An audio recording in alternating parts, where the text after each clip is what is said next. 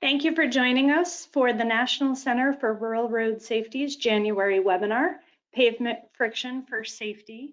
My name is Jamie Sullivan. I'm the director of the National Center for Rural Road Safety. We're going to go through a few webinar logistics for you. Thank you also to our co-host for today, the NLTAPA Safety Work Group. Today's webinar is going to be an hour and a half in duration. Closed captioning is available. It should be posted in the chat pod and has also been emailed out to those of you who have asked for access to it. Today's webinar will be recorded and be posted on our website within the week. So you can check out that website at ruralsafetycenter.org/webinar-archive. Additionally, we're going to stop twice today for questions. Our first speaker is going to have to leave after she has done her presentation, as she has another presentation directly following it today. So I would encourage you, if you have questions, for our first speaker, please put those in the question pod as they come up for you, and we will address those as soon as she is done speaking. Additionally, we'll stop after our second presenter as well to take questions. I believe we will be posting some handouts into a pod later for you to be able to download, and we'll let you know when those are up there. If we are unable to get them up right now, we will make sure to email them out to everyone who is registered for today's webinar after we finish today's webinar. At the end of today, you will also get a survey to complete. Please go ahead and do those for us. It really helps us to figure out what additional topics you'd like to hear from the National Center for Rural Road Safety.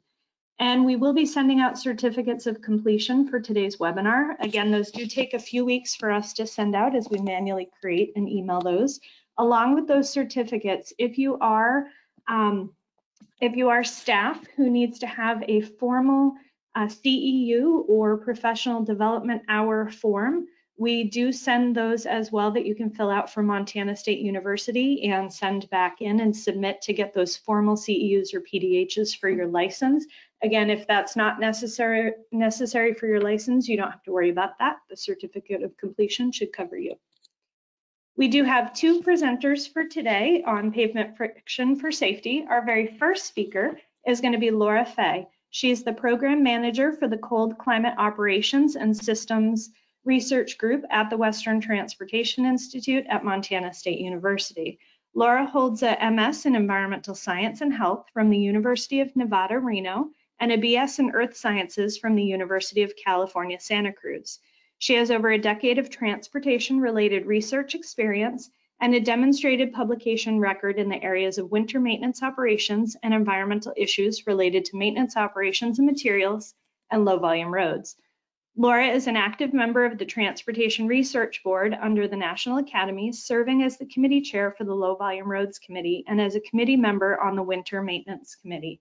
And we're very excited to have her be our first speaker. So we're going to pull up her presentation now.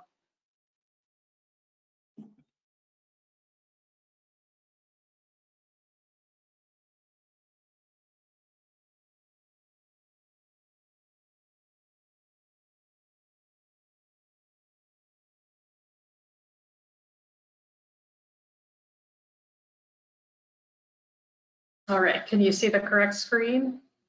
Looks great.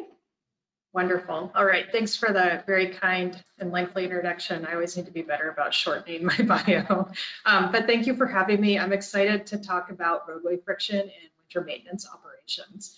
This is work we've been doing for quite a few years now. Actually, we started doing friction work well over a decade ago, but really got into some really interesting research projects kind of right before the COVID pandemic. So I'll be talking about some of the work we've done over the last couple of years. So just to make sure we're all on the same boat, let's see, there we go. Okay, so we're talking about friction, and that's the resistance that one surface or object encounters when moving over another. So friction, you rub your hands together and they get warm, and that's caused by friction. But what we're talking about in the winter maintenance context is the tire from the vehicle on the road surface. And for winter operations, a higher friction value is good.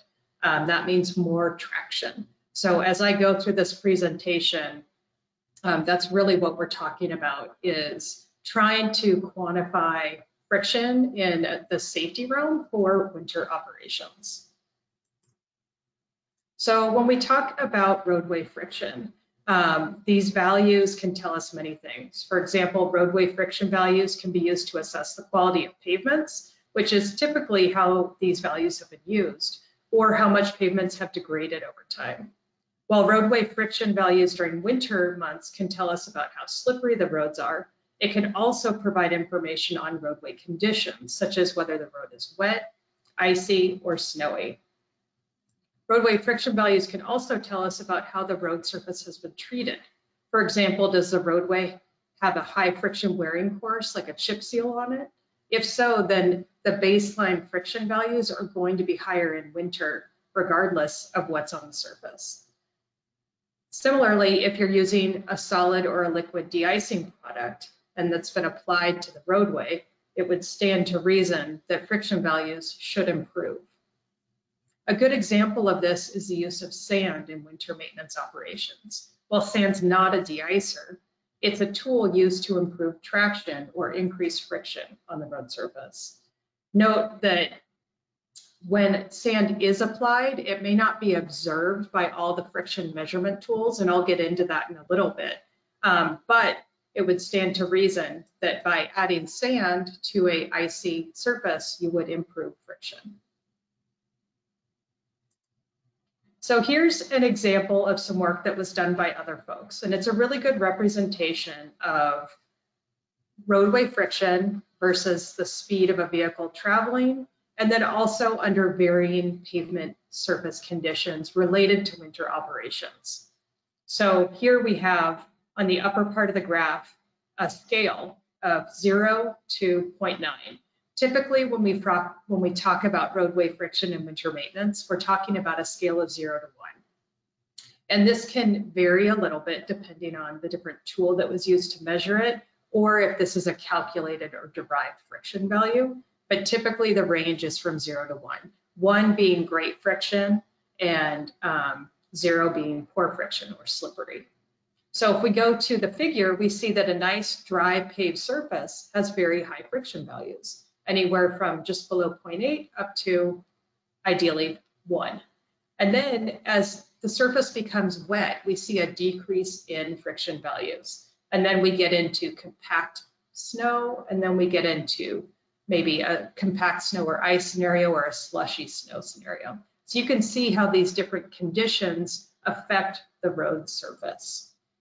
And this is a really good point if you want to use this figure or these slides to really talk with your agency about conditions that you typically see and what that friction value is. So if you are using friction data, what that might mean for decision making.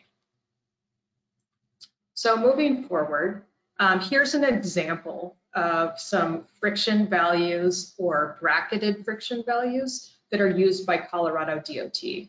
One of the projects we did was working with Colorado DOT, looking at all their different sources of friction data and how they can apply that in winter operations. So this was a figure that they already had, so we wanted to work with their existing guidelines. So for them, dry, good quality pavement conditions ranged from 0.8 to 1. A wet road may range from 0.6 to 0.8. And as we all know, a wet road can be just as dangerous as a snowy road. So it's important to understand what that might look like. Again, as you get to slushy and icy spots, your friction is decreasing. And then when you get down to an icy scenario of, for example, 0.45 or lower, you're definitely going to have a dangerous road condition where it's going to be hard to stop the vehicle in a controlled fashion. So every agency that uses friction might have a different definition of different conditions, and that's because conditions vary across the US, and black ice might be your primary concern, and so you might want to just target that, or you might have a full range of conditions like this, from wet roads to icy to snowy, that you're of concern. So now that we know kind of generally what roadway friction in winter maintenance looks like, let's talk about how it's measured. So the gold standard for measuring pavement condition or friction is using kind of a toe behind wheel. And this provides the highest quality data. These are typically used at airports. They're very expensive. There are many different units out on the market. These are just images of a few that are out there that are used. These are typically not used by state DOTs because you do have to have a driver in the vehicle. They typically have to drive slower. So it does present its own safety issue in terms of data collection. But the quality of the data is very high. Now, with that being said, these are mostly designed to assess friction of the pavement surface, not in the winter maintenance context. There's actually only one unit that was specifically designed to provide friction during inclement weather conditions. But a lot of the other units have been kind of used or tweaked to be used in that fashion. Again, some DOTs have these, but not many. So then we get into the other measurement techniques. So along a lot of interstate corridors and states are ARWA stations, or road weather information stations. Here's a picture of one on the lower right. This is in Colorado, just as an example. And from these ARWA stations, they essentially collect meteorological data, but at the road surface. So 30 feet above the road down to the actual pavement itself is what we're talking about in terms of data collection. So one way to collect friction data is to have a sensor like this. And again, this is just one example. The picture on the upper right is of a non-contact sensor that is fixed and mounted at the ARWA station and points at the road surface and collects data from about roughly a 2 square foot area. So it's typically pointing at the outside wheel path on the lane closest to the ARWA station. And so it would collect data from that fixed point. And because this is a non-contact sensor, whatever's on the surface of the road, that's what it's measuring. So it's not like the wheel, where the wheel is running over the pavement, over the slush, over the ice, and collecting at that tire pavement interface. This non-contact sensor is just looking at what is on the pavement surface. But it can tell you friction, it can tell you surface conditions, so wet, icy, snowy, dry, air, pavement, and temperature of the pavement itself. So here is an example of what an ARWIS network might look like. This just happens to be Colorado because we did work with them. All of the blue dots are ARWIS stations that have friction sensors. And you can see these little purple dots, if you look really close, say 0.82, and that's just the value of friction at the moment that this screenshot was grabbed. So again, there are many different sensors that are made by different companies out there that do this same thing. So another non-contact method to measure friction is a mobile sensor. On the right-hand side here, I have 2 examples of mobile sensors made by different companies. Essentially, you mount them on the back of a vehicle or a snowplow, and they collect data from the road surface. And that data might look like this on the right-hand side, where you have a map overlaid with different colored blobs reporting different road conditions. This just happens to be what it looks like in MDSS, which is that State Pool Fund Maintenance Decision Support System tool. But on this next slide, I'm going to show you from one of the units on the previous slide. The upper sensor is the Taconner sensor. And this is what that data looks like. So they give you a screen display for each unit and what the data is showing real time. So you can make decisions based on what the road conditions look like real time with this data, which is interesting. And then you can click on this link actually, and you can view all over the world all the Taconner sensors that are out there, which is really interesting to do. So essentially there's the 3 methods to measure roadway friction that are used right now. I would say by far the stationary non-contact sensors are the most common on roadways. And you know, there's pros and cons to all of them. Essentially with the stationary ARWIS-based sensors, you're getting a lot of data from a fixed point. So the data resolution is good for that one location, but extrapolating out can be a little hard, and you do have to get into some modeling techniques like kriging and things like that if you want to extrapolate that data out to the next ARWA site. These can be moderately expensive depending on what units you're using and how many you want in your network. The mobile sensors, they give you real-time data. It's mapped for you by these different vendors. Some of the cons are that, it's only on the one vehicle it's mounted on. And if it's mounted on the supervisor's vehicle, you only have data for when they're out driving that vehicle. Or if it's mounted on the plow, you're only getting data when that plow is out. But it is good real-time quality data. And it's also highly dependent on what lane and wheel path that vehicle is traveling in. The contact sensors, so the wheel, the tow behind wheels, again, great quality data, but these are extremely more expensive than the other two options. I think the last time I asked about purchasing one of these for a research project, don't quote me, but I want to say it was close to $100,000 for one of these. So it's a significant cost, whereas one of the mobile sensors might be $6,000. So that in itself can limit the amount of data you can collect. So moving forward, what can we do with all this? Can we assume that all this friction data is the same between these different measurement techniques? And there's actually been quite a bit of research recently on this. And the answer is, of course, fuzzy and gray and complicated. Yes and no. Yes, generally speaking, if friction is good, it should be good for all the sensors. And if friction is bad, all the sensors and all the data should show that there is low friction.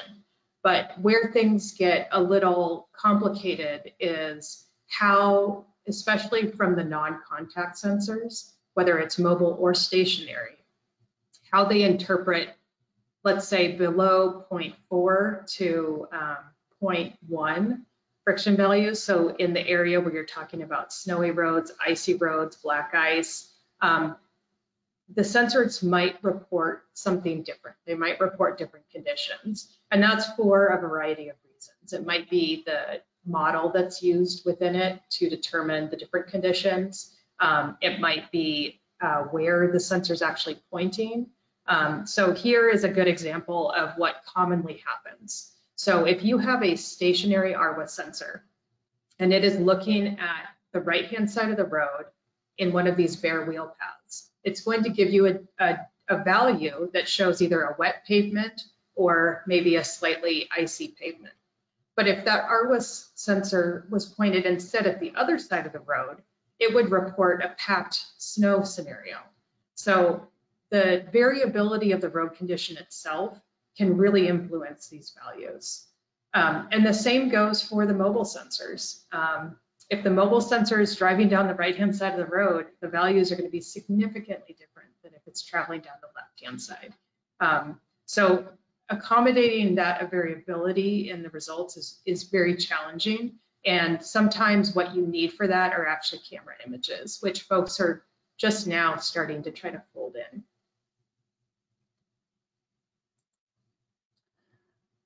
So another piece of this, so I don't want this to be all doom and gloom, but another really important piece of using these friction sensors is maintenance and calibration. And this was brought to us working with the state agencies, and that you really need, if you have mobile or stationary sensors, you need to have a maintenance and calibration plan in place for these. For the stationary ARWA-based sensors, you would do like an annual maintenance where you go to the ARWA site, you check every sensor, you wipe the lens, you make sure everything is running appropriately, and then there might even be a calibration protocol that you follow.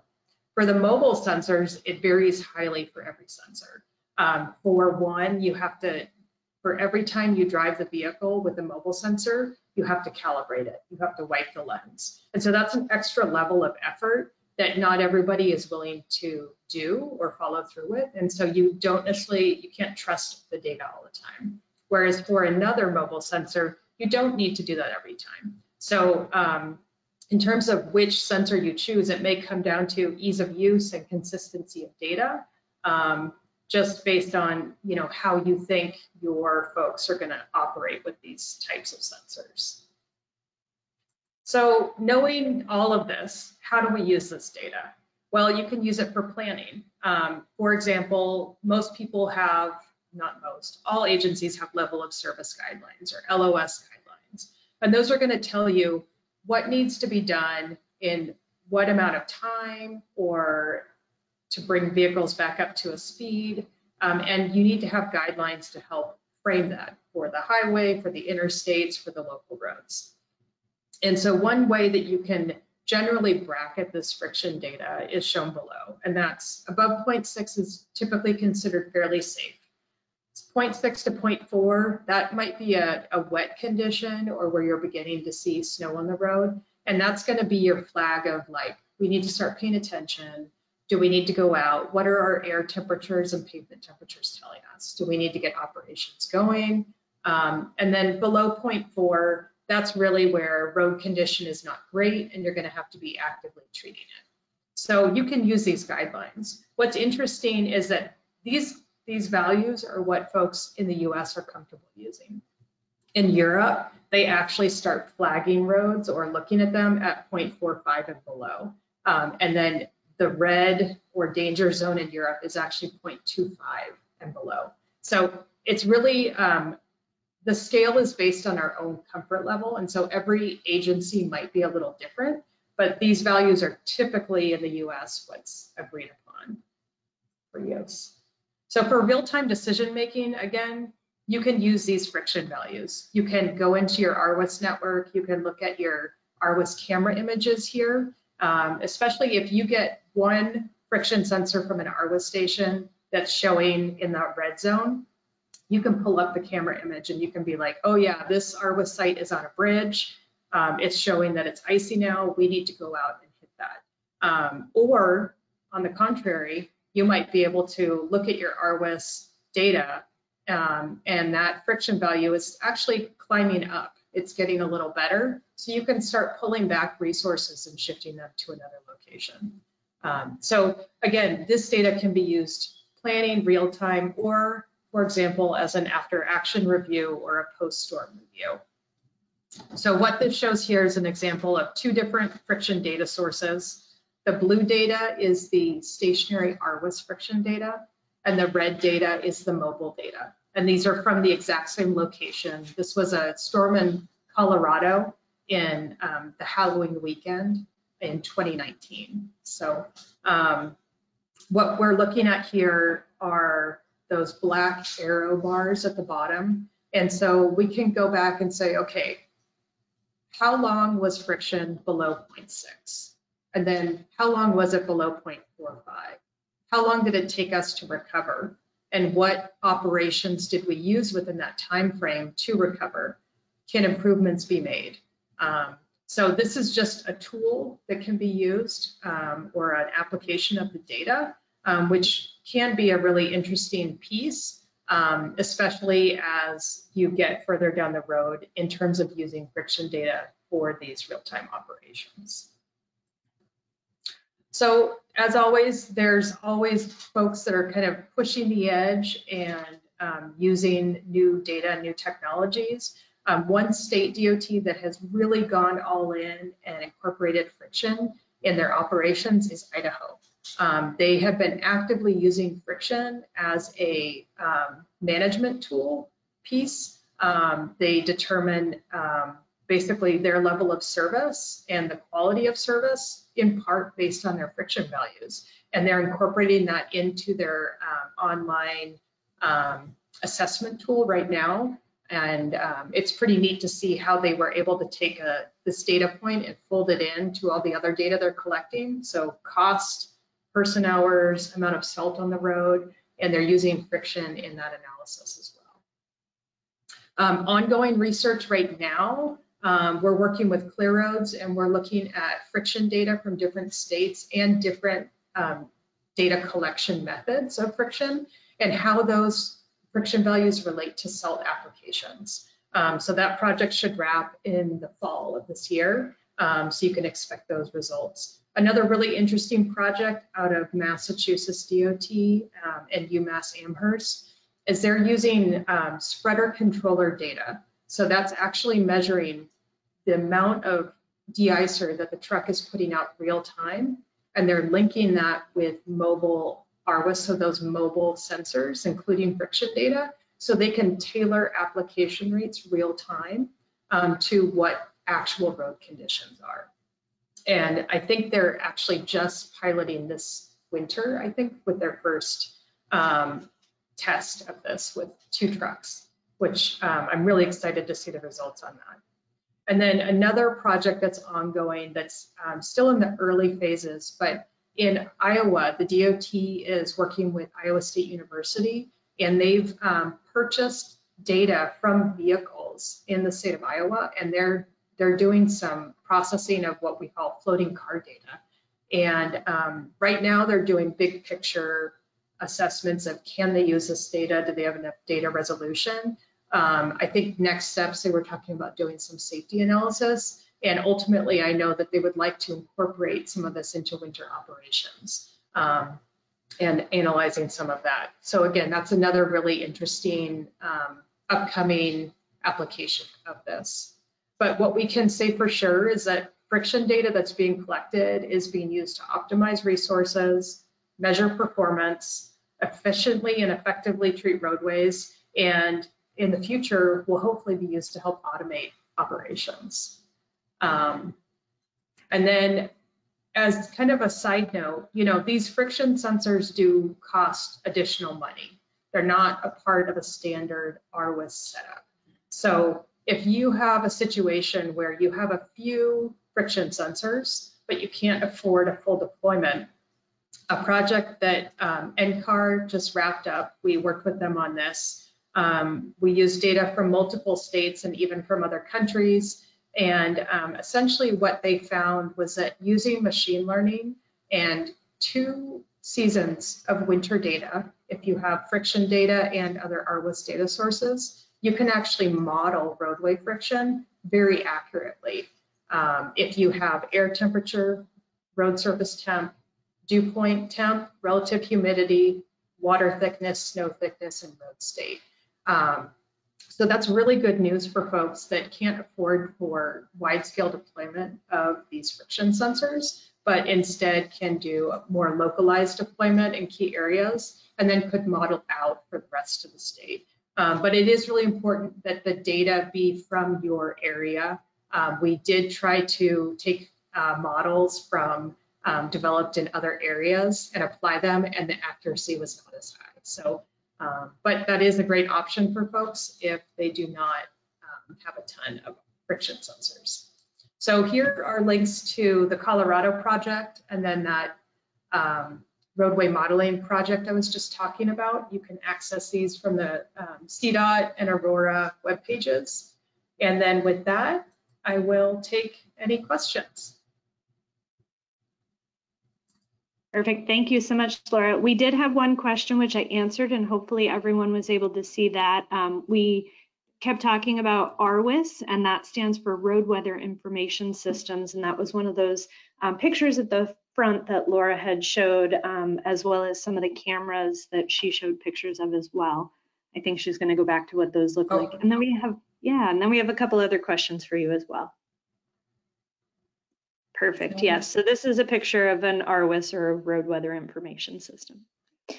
The next question that came in for you, Laura, is for planning, can we use the friction number to identify pavement surface needed treatment? So I think Kelvin's going to talk about that. I think in the context of winter operations, I think in an ideal world, you would have that data set where you have all of your roads and your current roadway friction measured in ideal situations. So in summer, you go out and you measure that. And then that way, when you go out in winter and you measure roadway friction, you can get a relative road friction result. Because a bad pavement in summer is still going to be a bad pavement in winter. It's just going to also maybe have snow and ice on it. So Yes, you can with the friction wheel, which is this one. But those non-contact sensors, those are not going to be the right devices for you to use to measure roadway condition in summer. In fact, those, so the non-contact sensors like the RWIS-based ones or the mobile ones, these are not able to detect, for example, if you put sand on the road and you have technically improved friction, they're not going to see that. They might see that you put a rock salt down and that snow and ice is melting. But yeah, so yes, you can measure it, but not with the non-contact sensors I talked about. We do have a couple of other questions about the links and the slides. When we do move on to our next presenter, I will post all of those links that she had in her PowerPoint in the chat pod. We are also working, as I mentioned at the beginning, to get the handouts of the slides into the handout pod too. And again, if we cannot do that by the end of this webinar, we will email them to everybody who's attending. So you'll have those. However, I just did a quick look through the PowerPoint that I have, Laura, and someone is looking for the Idaho's road friction strategy or report. Was that one of the links in here, or is that something that you can share with us after you're done? It was not in the presentation, but I will share it with you so you can send it. Perfect, thank you so much. And the last question that came in for you is, did you say the stationary recording unit was $100,000? If so, are there grants available to help with the cost? So the tow behind wheel units are the expensive ones. And again, these are the gold standard in terms of the quality of data you're going to get. These are the $100,000 range units. And the cost of them, there is a range with these as well. So there might be a cheaper option. But from the folks I've spoken to at airports and whatnot, you do want to go with the better performing models so that you have trust in the quality of the data and that they do function appropriately. In terms of getting grants for these, I'm not sure. I'm sure there might be like stick funding or something like that that an agency could use. You know, I'm a big proponent of calling the company and saying, hey, can you bring one out and we can do a test run and see how it works in your area? And then if you like it, figure out a way, whether it's a grant or something. But most, let's see, I'm trying to think. I know that in the past, MnDOT had one and they were having trouble, not with the unit itself, but because you have to drive slow on a highway environment, you know, there is a safety issue with that. They ended up, I think they sold it or gave it to a local agency to use. I'm sure they sold it given the cost, but yeah, I would look around for different grant options. And you know, the vendors themselves might know of a few grant options to help pay for some of this.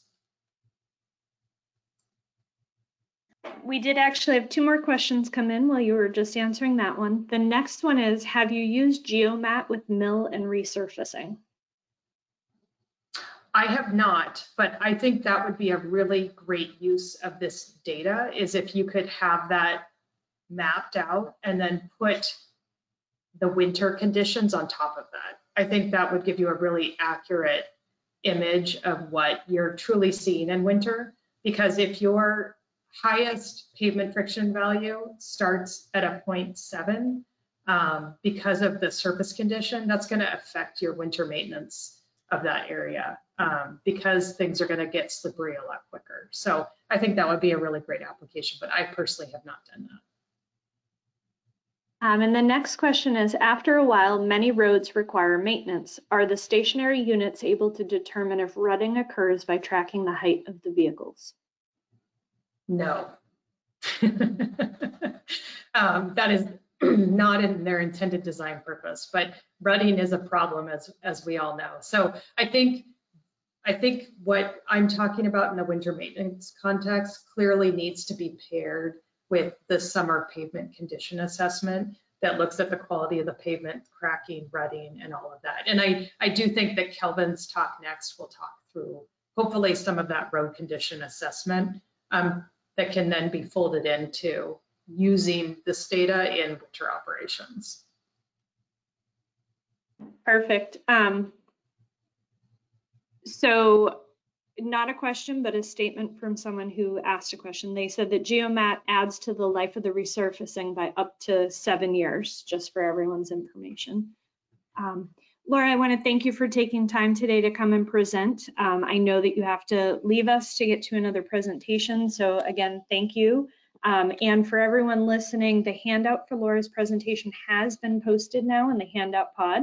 And as our next speaker comes on, I will make sure that I add those links also to the chat pod for everyone as well.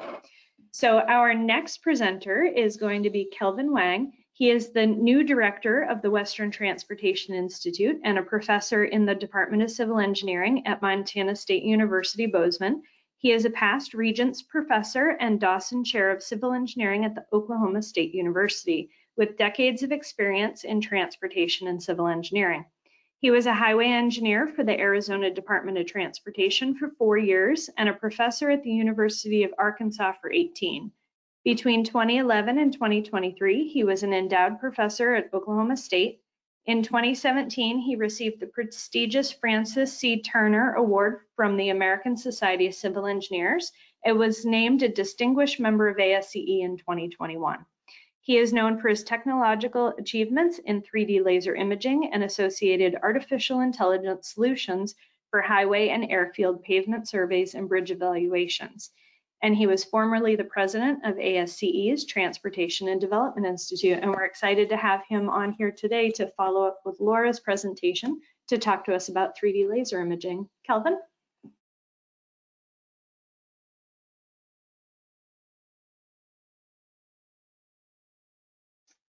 Kelvin, you're muted.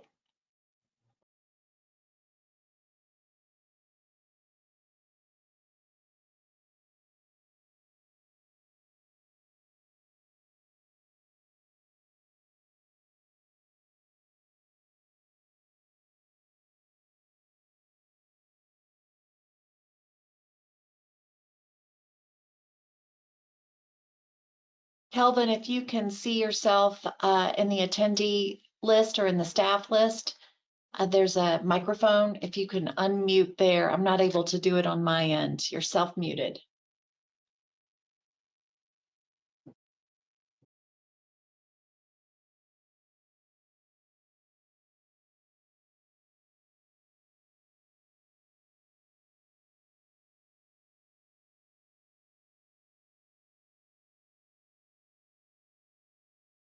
While we're trying to get Kelvin's audio working, if anyone has any experience that they've used with some of the technologies that Laura was talking about, or with some of the questions that were just answered of Laura, you can feel free to put those into the Q&A pod. I'd be happy to share some of those with the rest of the audience as well and read those out.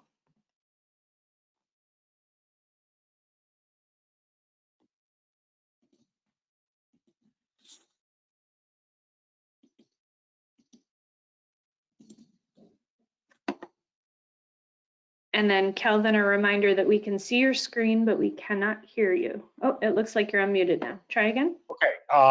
Well, I Perfect. apologize for the hiccup here. Thanks, Jamie, for the invitation. And also, I'm so happy that Laura's presentation was really an introduction to what I'm going to talk about. So that's a fantastic arrangement. The other thing I'm pleasantly surprised is we have well over 200 attendees, and so I'm really happy that the National Center for Rural Safety has really outreached to the community, and it's very, very important for us. Anyhow, welcome to this webinar, and welcome to Western Transportation Institute. I'm the director for half a year now, and we're making a lot of progress with the support of a lot of senior staff, including Jamie and Laura and others. Anyhow, so I'm going to change the gear a little bit, talking about pavement friction for safety. using non-contact-based 3D laser imaging. Jamie kind of alerted me earlier that the audience is largely practitioners, so that gave me some good information on how I present this technology-based presentation.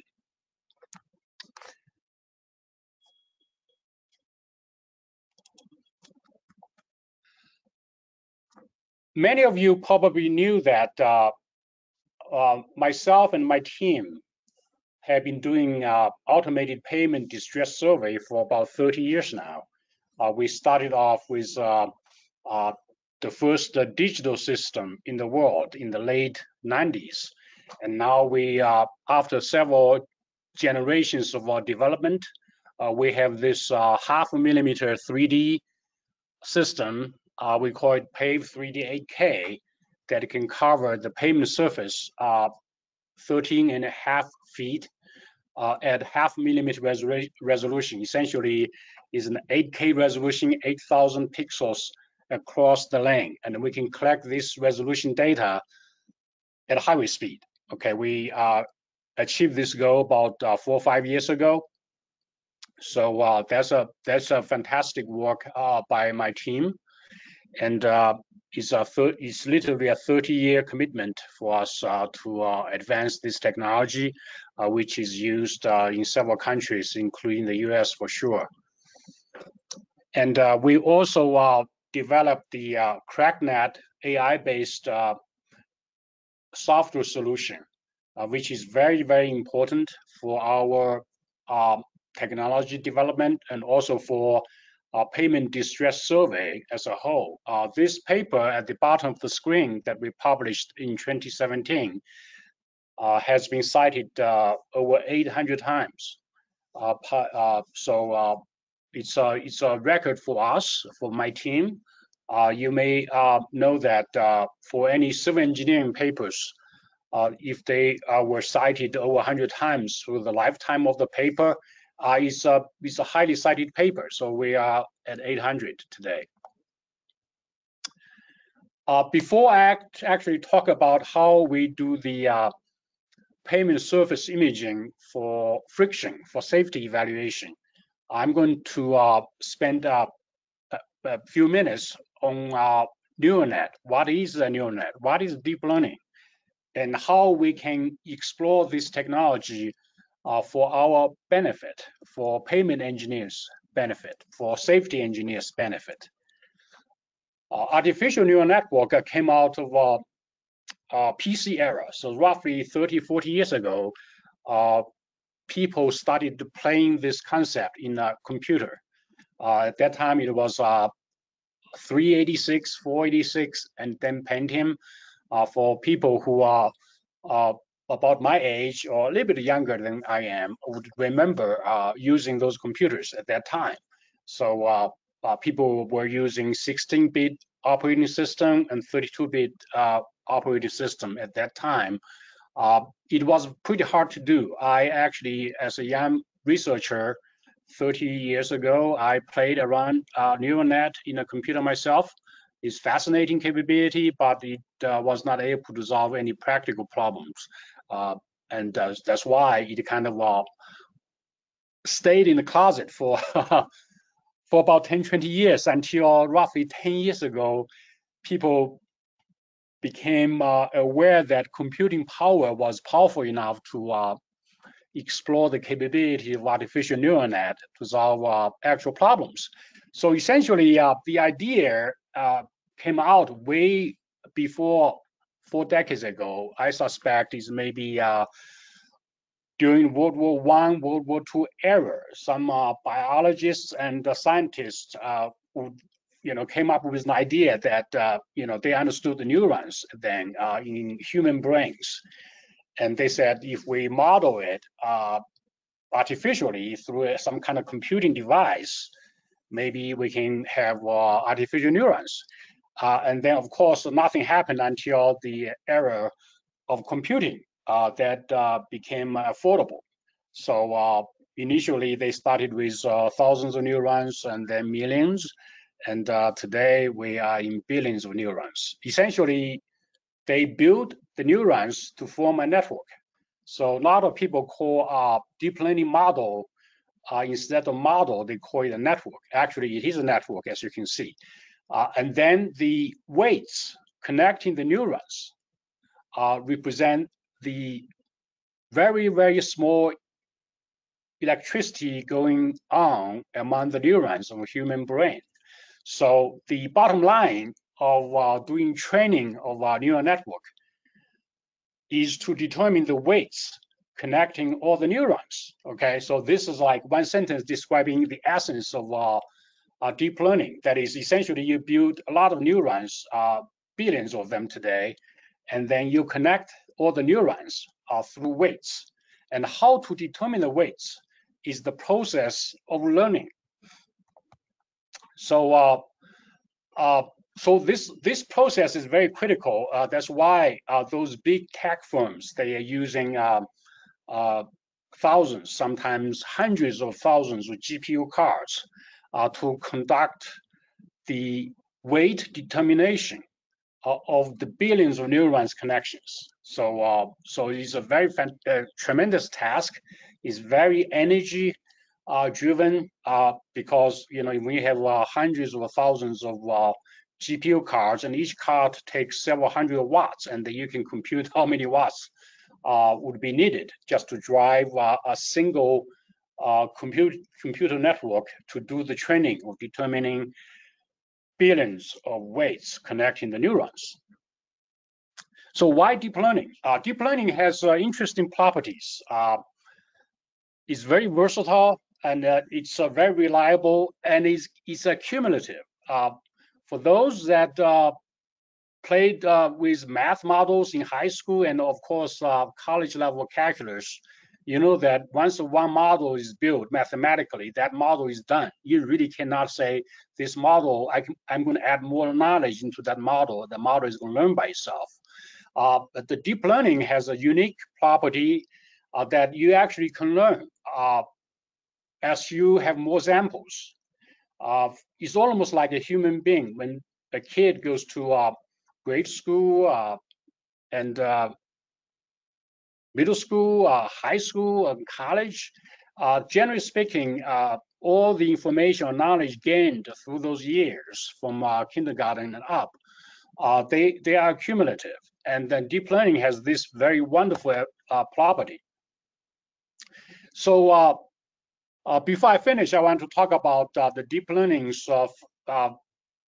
basic properties. So it's big, right? So billions of neurons. Sometimes you can talk about ChatGPT. I think they really talk about 10 billions of neurons, and how to determine the billions and billions of weights connecting the neurons, right? So so it's very big. But the other thing is, for those people who had computing knowledge, you would know that the 32-bit IEEE precision standard, right? So people are talking about 32-bit precision, and it's high precision. We can do very high-level math, for example, dynamics and simulation, and many other things, or atomic bomb simulation. They require high precision math. Interestingly, connecting weights between layers of neurons does not require high resolution. So that's a very good property. So we are actually going to 8-bit or less. We know 8-bit only has 256 variations, right?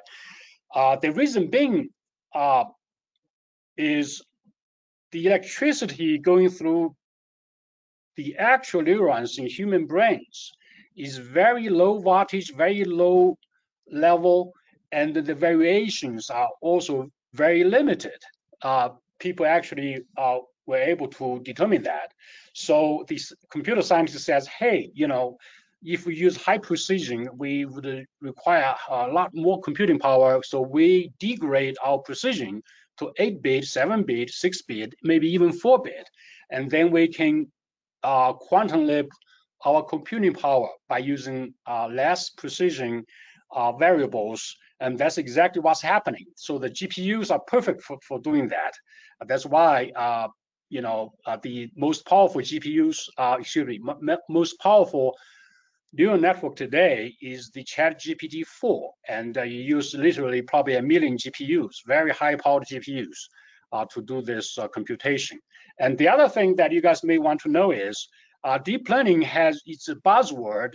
It can be fancy, but generally speaking, it uses huge matrix operations, and it's very sparse. So it's a sparse and very big matrix. It can be like 1 billion or 10 billion elements in the matrix, but the vast majority of the elements in the matrices are zeros.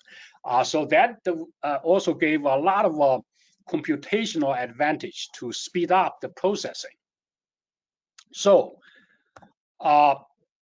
application of deep learning, cognition-based, right? That's very important. What is the cognition? For example, a 1-year-old child would recognize parents, particularly mother and siblings. A father probably is the last. But there's no other reason but by cognition. The brain develops and affection and everything else. As a person grows, and then the cognition develops along with formal training. Okay, so deep learning can do that. It's a very powerful property. Okay, now I spent a few minutes talking about some real basic concepts in deep learning, why it is important for our safety or friction work. About 5 years ago, my team and myself look at the friction data collection. Laura did a fantastic introduction in her presentation regarding contact-based. Essentially, you have a wheel, then you drag the wheel on a pavement surface. You measure the dragging force. So the relationship of the weight of the wheel and the dragging force becomes our friction number, right? So the friction number is generally less than 1. 1 is the perfect friction, the best friction, and anything between 1 and 0.6 will be called a good surface for friction. So that's all good. Now, there's a huge problem with current contact-based friction testers. That is, the repeatability and accuracy are not there. Even though we know that, the best devices we can measure friction today will be contact-based. But even that, for example, if you use the same contact-based friction tester on the pavement, you run multiple runs, the variations can be very big. And also, if we use a physics device to measure the actual friction, the true friction, the accuracy is really not there. So because the reason being is the tire property changes, right? It's an ASTM tire, we understand that, but the wear, each tire can only be used for like 200 or 300 miles. After that, you have to change the tire because the wear would really make the data not reliable or repeatable. And then you have to use water, right? On the friction testers, you have to use water underneath the tire to simulate raining condition. The water film thickness cannot be correctly controlled. There's a variation there. And then the temperature, moisture, all those factors affect the tire pressure. So all those variables really cannot be controlled, resulting in the problems I just mentioned, repeatability and accuracy. So about 5-6 years ago, my team came up with an idea. Why do not we use the same 3D laser imaging principle, but scale the optics to a narrow area so that we can capture the pavement surface detail at a micro texture level. So we know that there's a macro texture which starts at 0.5 millimeter and up, and the micro texture starts at 0.5 millimeter and below. The micro texture and macro texture information together can tell the complete story of pavement friction property. So that's what we designed this sensor for. And this is actually the sensor that's in the lab that's fully functional. As you can see, there's a line on the pavement. Is the blue line there is by accident. Our university's color is blue, but The blue line is a laser line. It's almost like a chalk line, but it's not. It looks like 10 times wider than it actually is. We call that a breathing property of a very strong laser. So the laser line thickness is roughly at 0.1 millimeter by itself, but it's very, very bright. So that's the example. Those are the examples of the pavement surface image we're going to produce. They're about roughly 8 inches by 8 inches, and you can see the details at definitely deep sub-millimeter. There's another surface. As you can see, we capture this surface on the parking lot, and there's a decayed leaf we're able to capture both in 3D and in 2D. And I'm going to just show you some visuals of the data quality we're able to capture at 0.1 millimeter. As I mentioned earlier, 0.1 millimeter resolution covers the entire spectrum of macro texture and the large spectrum of the micro texture as well. These are the examples from concrete pavement surfaces. Okay. Now, now we come to the highlight of the presentation. That is how you can get this kind of fine resolution at 0.1 millimeter at highway speed. There's a technical limitation on the electronic sensors or the cameras itself. When you drive at 60 miles an hour, we need a camera that can do like 300,000 lines per second. We do not have a device that can do that, which means when we drive on the highway, we capture roughly 8 inches wide of pavement. The width is 0.1 millimeter in resolution in 3D, but longitudinally, we are not able to get 0.1 millimeter just because of the limitation of the camera, which cannot fire at 300,000 times a second. So we actually can do about 10% of that, which is not adequate. So how do we reconstruct the pavement surface so that longitudinally we also can get data resolution, as you can see on the screen, a true 0.1 millimeter in all 3 directions? I'm not going to go through all the details of the techniques, but I can tell you that what we are doing is essentially using deep learning techniques, okay? The approach is like this. We drive very slow on the pavement, very slow, like a mile an hour or half mile an hour speed. So it's a crawling speed. And then we get the very high resolution longitudinally versus transversely. So same resolution, 0.1 millimeter. So we find many sections like that, okay? And then we drive at highway speed, like 60 miles an hour on the same sections of roads. So we have the ground truth, which is a true 0.1 millimeter in all directions. And then we have the high speed data. Transversely, we still have the 0.1 millimeter in all 3 directions, but longitudinally, no. Longitudinally, we get maybe 1 millimeter or several millimeter resolution, which is not good enough. So now we have 2 sets of data on the same sections of pavements. Then we essentially engage a learning process by developing a deep learning network. Essentially, we tell the brain, the computer brain, saying that, hey, this is the true resolution data, but collected at very, very low speed. And this is the final data that's collected at highway speed. They're the same thing. Can you learn that they're the same thing? So we do the training. And at the end of the day, after the training, when they say, okay, the training is finished, there are metrics to measure the successful training, and we finish that. And then we drive at highway speed on a brand new pavement. And then we ask the deep learning network to reconstruct the data from the new pavement into 0.1 millimeter resolution, both longitudinally and transversely. So as you can see from this one, we have a ground truth here on the right, that is collected at the very, very slow speed. The actual resolution, this one probably is way less than inch by inch. I'm just, we picked up a very small sample from our data set. And then we decreased resolution by a factor of 64, okay? And then reconstruct the surface, essentially coming out of a high speed. So after 64 times increase of the resolution longitudinally, that direction, as you can see, it is very close, okay? So we had very good successes. And this is on a concrete pavement.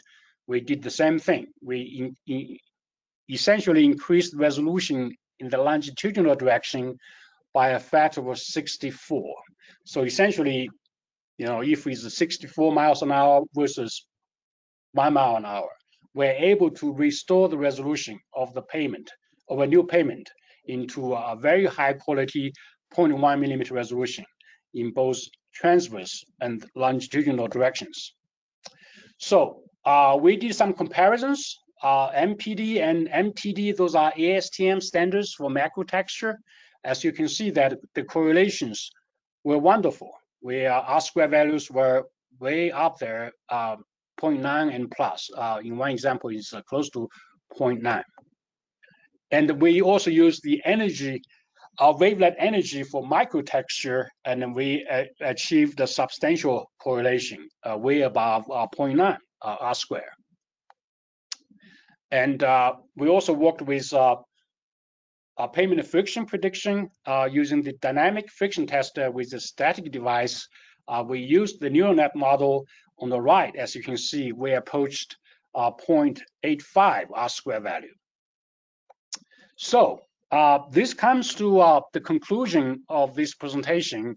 And deep learning is used in many applications today, from consumer devices, consumer information systems, to many, many engineering disciplines. In pavement engineering, it is very powerful. It just outranks traditional methods by a huge margin. And so in the future, I believe for pavement safety, pavement design, pavement management, pavement distress survey, we are going to embrace AI in a big way. Every 5 years, you are going to see a big leap. So in 10 years from now, I can assure you, for pavement engineers who do safety, transportation engineers who do safety, we will have a lot of tool sets at our disposal, just you know, AI based, and the cognition capability is real, is usable today, and we're going to see more powerful tool sets come to us in the next few years. So, Jamie, do I have time for questions? You do? Yeah, we have some time, and we do actually have some questions. So just a reminder to everyone to go ahead and put any questions you may have in the chat or in the Q&A pod. Additionally, I do want to bring your attention to the chat pod. There was a question asked of the audience. And so I'm going to read that out now. And then if you're going to reply as an answer to this question, please just indicate that when you do it so that we know that we should read it out as an answer to this question. But so our question for the audience is, has anyone used friction sensors for winter maintenance on a regional level? So for example, multiple partner agencies working together on the same platform to create a clear picture of winter road conditions during a snow event. So again, if you want to put an answer into the question pod, just let me know that that is the answer to that question. And now, Kelvin, for you, a question that we have is, what is the optimal DPI resolution? The optimal resolution for the sensor system, the higher the better, right? I actually encountered a question way back when we started doing this.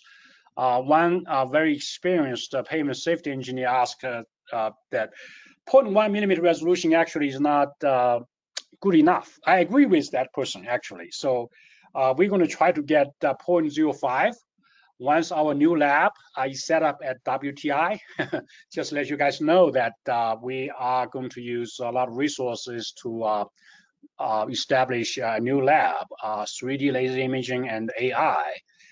So we're going to go to 0.05. I think when we reach 0.05 resolution, we will be done with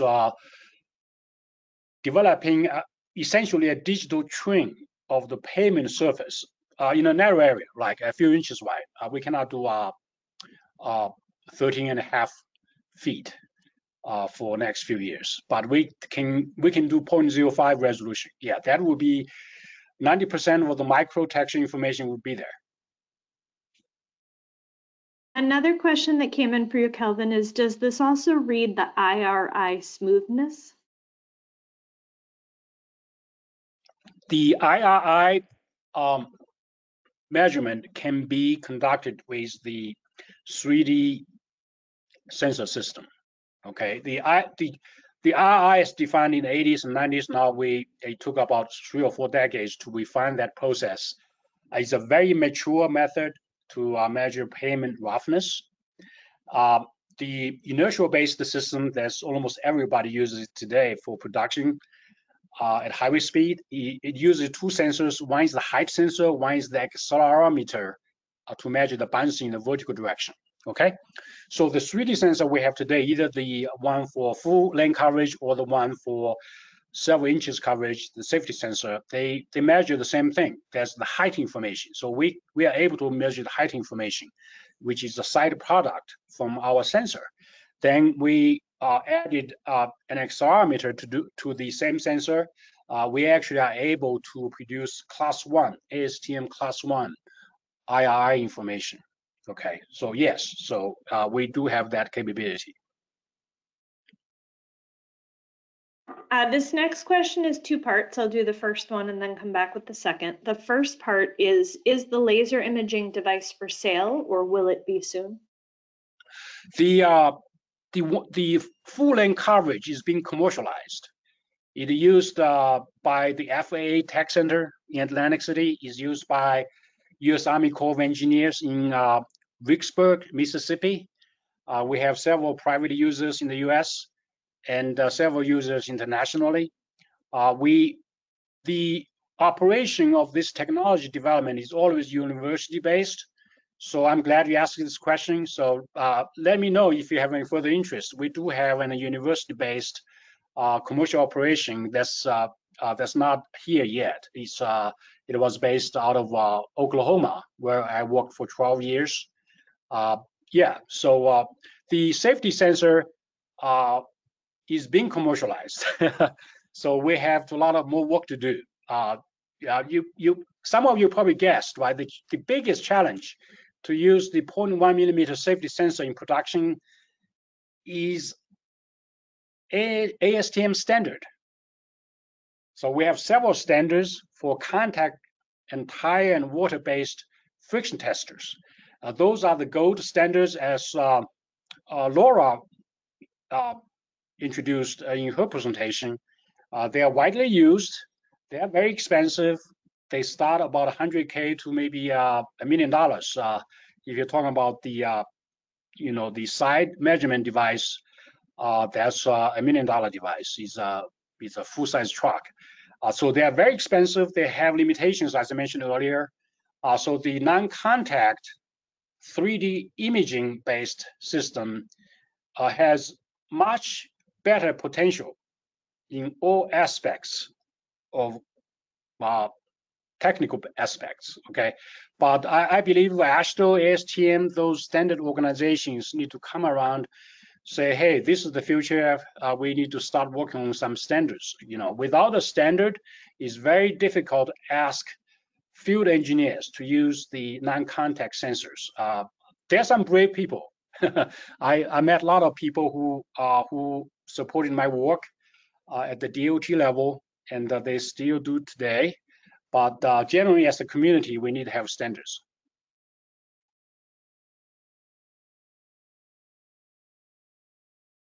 The next question for you is, how is data storage of so many high-resolution images managed? It seems like this data over many years for a network will be so big and require massive investment in infrastructure to store for audits. Or the data storage. Yeah, this was a challenge for years and years, up to about five years ago, maybe 10 years ago. This data storage issue, really, technically speaking, is no longer a concern today. I agree with you. When you archive terabytes and terabytes of data for the 3D information, how do you use the data? How can the data be subject to auditing? And how you make the data consistent so that they are comparable? Those are all challenges. That's why no matter how technology progresses, research, validation, certification, and training, they're all needed in the future. I mentioned earlier that in the next 5, 10 years, there will be so many more high quality, very powerful tool sets we can use, but new problems will pop up like this. You have tremendous amount of data, and they are very costly. Are you able to use the data sets? There's also a talk about how to use large language models at the DOT level so that you focus your large language model on transportation engineering aspects, right? So even for that, we have literally several hundred applications, if not more. How to build a small farm on GPUs to digest those terabytes and terabytes of data, not just on payments, but all aspects of engineering in a state DOT. Then you ask questions, and then hopefully the large language model would give you good answers. And sometimes they do hallucination, right? You guys heard about that. Even ChatGPT-4 can give you completely wrong answers. It's like, this guy must be making things up. So yeah, it's a big challenge, but I think it's coming. I hope in the next 5, 10 years, some people would dump a good amount of investment saying that, this US DOT is going to put so many millions of dollars doing large language models for state DOT. You just digest, you just learn days and months and years. And hopefully at the end, when the training is finished, that particular AI is going to answer so many questions for the director, the engineering offices and design people, field engineers, everybody. So it is coming. The next question for you is, if the transversal resolution at highway speed is 1 millimeter, how much more beneficial or accurate is it to use a deep learning method to upsample versus creating a Poisson mesh using the existing data and sampling from that mesh at 0.1 millimeters in all directions? Did you explore that? Right. This, if I understood this question correctly, it's very similar to what we tested, essentially to upsample the image in one direction, not two directions. So we have an advantage versus what Google and Microsoft are doing.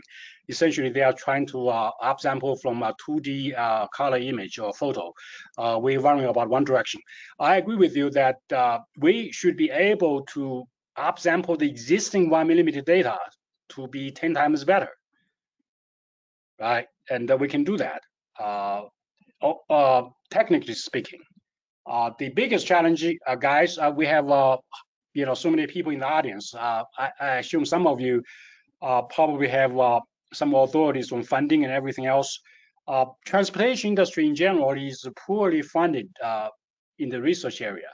The 99% of the big money in the transportation came from autonomous driving people, and each of them spend like $1 billion or $10 billion a year in the last 10 years. So we need a lot of funding to do this. For those people who do university-based research, either you give money to universities or university faculty members receive money. Any projects at a scale of $1 million is a huge project, right? But for example, if you fund somebody $1 million a year for 5 years to do large language model for transportation, We're short about 10 times. We need $10 million a year. So it's a very, very difficult problem compared to what the scale of funding we had in the past. Okay, so I'm not sure private industry has the motivation to do that. I'm not sure about that, but it takes a lot of money. It takes about maybe 100 people working for 5 years, 10 years on full-time basis. So thank you for the question. Your next question is, could this be used for information on crack depth, and could the deep learning account for aggregate types? Crack depth is interesting. It was frequently asked. Crack depth information is impractical in many ways because the vast amount of information on crack depth is not visible. Okay, if you look at a crack, which can be very wide, if you visually can see that, our laser system can get that depth. Okay, no problem there. But from the materials and also design perspective, they need to know the full crack depth. That's way beyond visual, so we don't know. So it is not possible to do the determination of crack depth. Aggregate types, or yes, yeah, aggregate types, many of them can be observed visually on the surface. Yes, our technology can do that.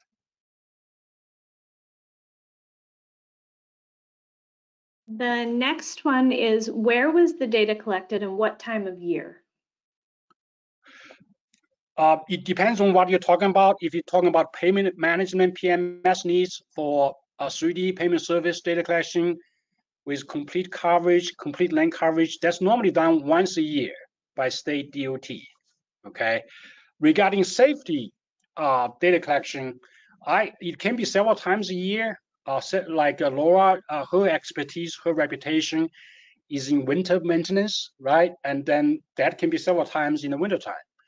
Laura actually is working on some interesting endeavors as how to mount the sensors into transit buses, so they have hourly data around the year.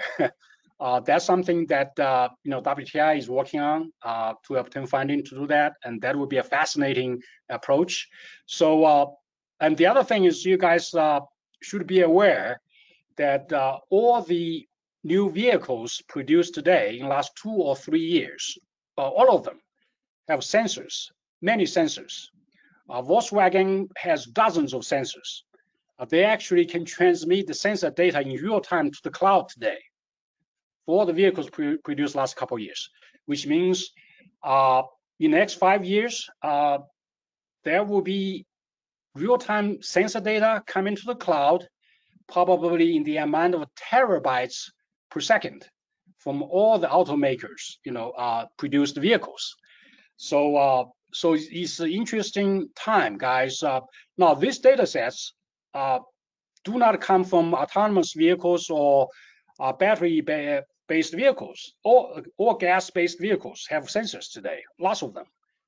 They can be transmitted to the cloud. So lots of these sensor data contain friction information, braking information, payment condition information.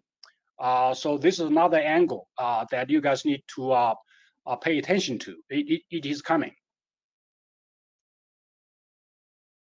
We have 2 more questions, and then I'll bring up the final slides to go ahead and wrap up our webinar. Our last 2 questions for you are, have the deep learning models included macro texture of the pavement surface that is related to pavement friction? The deep learning model does not address microtexture or macrotexture directly. It essentially addresses an issue of increasing the resolution of the data in the longitudinal direction so that we have a digital twin of the pavement surface at 0.1 millimeter resolution. When that data set is reconstructed, then we have both macro and micro data on the digital twin, and then we can do analysis from there.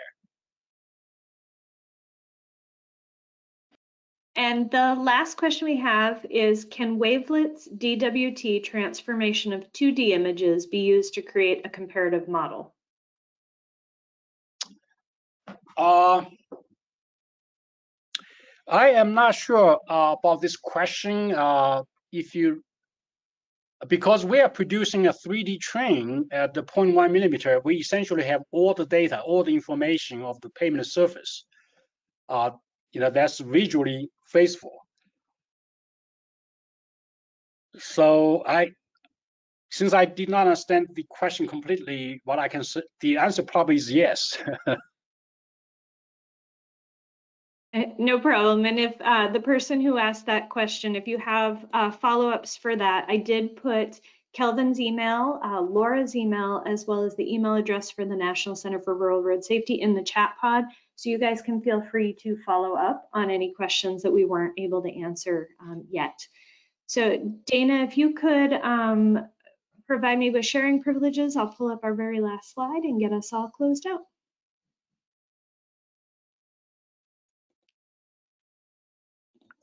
Well, thank you, guys.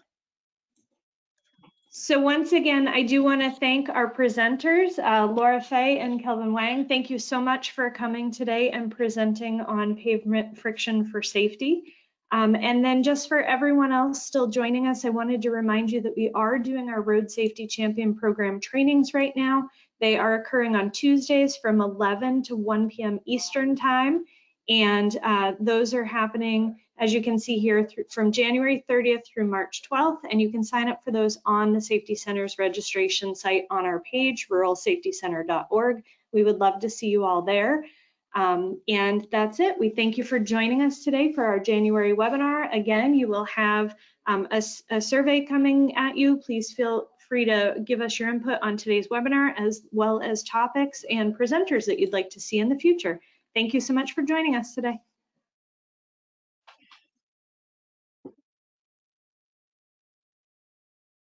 And I'm sorry, the presentation, the upload is not there yet, so we will be sending that out by email. So we will get Kelvin's presentation out to everyone who attended today. Thank you.